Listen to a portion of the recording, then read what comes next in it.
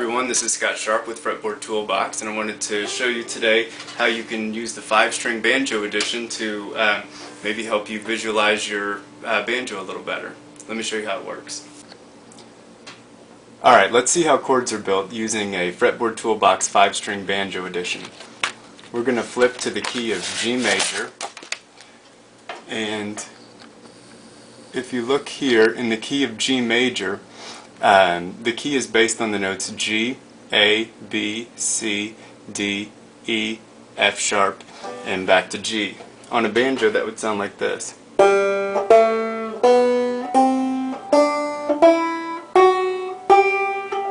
G, A, B, C, D, E, F sharp, G. Now those notes are so important because all of the chords that are in the key of G major, all the basic triads, these 3-note chords, are all built off of those 7 notes. So a G major is built out of the notes G, B, and D. A minor is built out of the notes A, C, E, B minor, etc. Those chords are so important because they all sound good together. Here's a G chord, G major, A minor, B minor, C major, D major, E minor, F sharp major is not played so much. We could look and see how that looks. And then back to G. So let me show you how those chords are built on the banjo. So remember, a G chord is built out of the notes G, B, and D. So this is a layout of your banjo in the key of G major with just the notes that are shown here are all part of those 7 notes in G major. I'm going to try to show you a banjo here on top. Let's see if we can zoom out. Okay, so here's the banjo, and we have this string here, which you call the 5th string, and then we have 4th string, 3rd, 2nd, and 1st. And then here's all your frets going up to 5 there. And then on the toolbox we have those same notes. Now here's the 5th string. If you play it open, it's a G. The 4th string, if you play it open, is a D. 3rd string is a G. 2nd string is a B. And 1st string is a D. So if you play an open banjo in this tuning, that makes a G major chord because it's made of the notes G, B, and D. Those 3 can be in any order and repeated. We have G, D, G, B, D.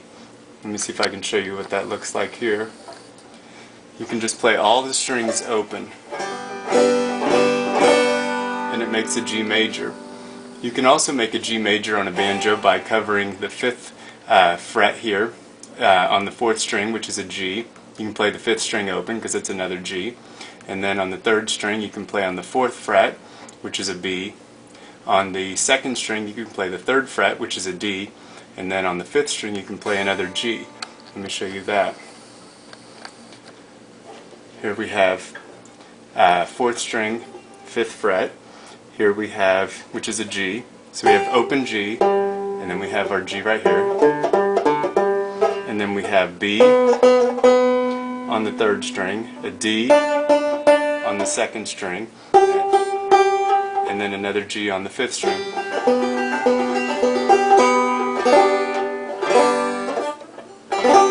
So both of those are G major chords. Now to build an A minor, we're going to look for the notes A, C, and E.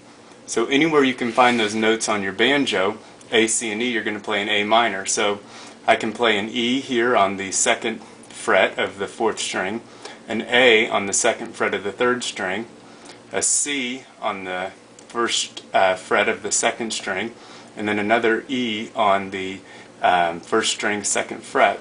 Let me show you what that one looks like. So here's A minor with the notes E, and then A,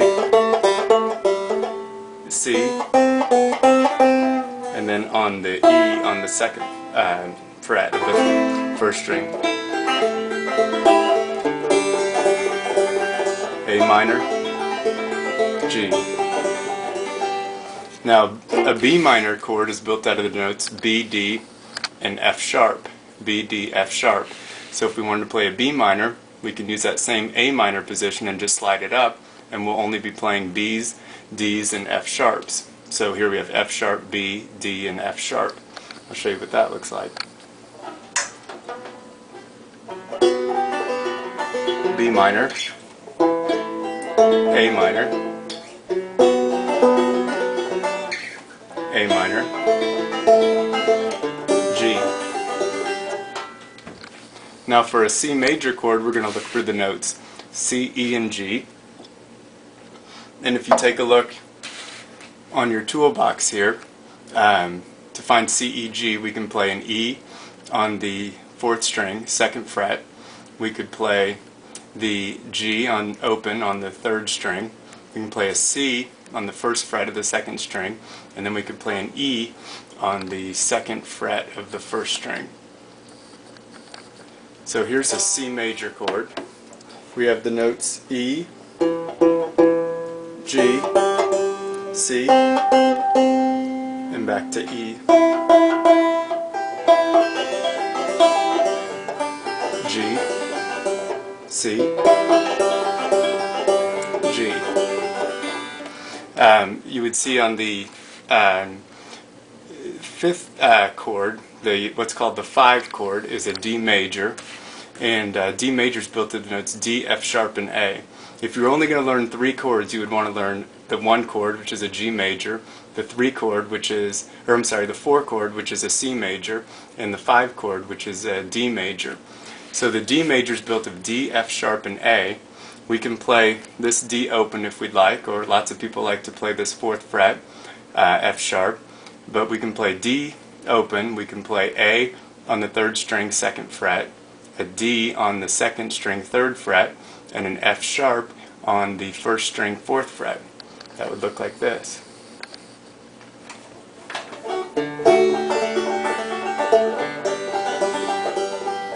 C, G, D, G. An E minor you would see as a 6th chord that's built to the notes E, G, and B. If we look down close here, we can play E, G, and B very easily with an E on the 2nd fret of the 4th string, a G on the open 3rd string, a B on the open 2nd string, and then another E on the 1st string, 2nd fret. So E minor is a very easy chord on banjo.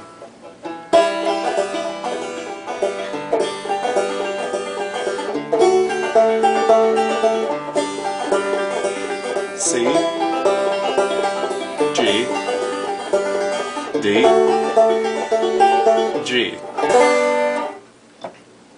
So hopefully you can see that with this layout, when you understand the notes that chords are built from and the kind of notes or chords that go together, you can start understanding why you're putting your fingers in various places on the fretboard, and start moving to more advanced ideas and start seeing why in banjo are you sliding up to a D in the key of G, and where all these different notes are found. The reason that some of these notes are white is that the white notes are part of what's called a pentatonic scale, which just uses 5 of these 5 of the notes, 5 of the 7 notes up here. It uses G, A, B, and then it uses D and E. Those are the 5 notes of the pentatonic, which can give you some different kind of modal sounds and some cool stuff to try out.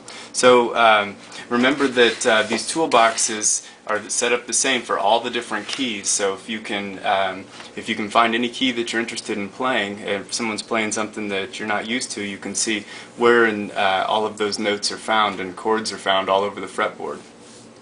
Thanks for watching today, and I hope you got something out of it. Thanks.